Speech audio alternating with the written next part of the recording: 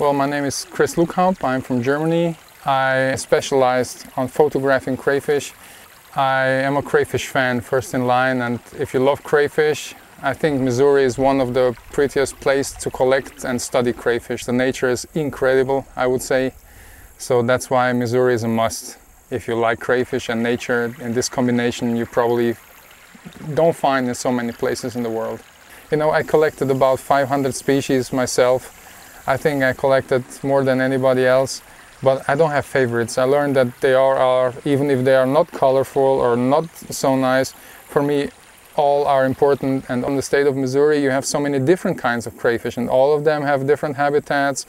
They require different kinds of waters, and this is the interesting thing. So I think it's very important, especially to teach kids that they should take care of nature.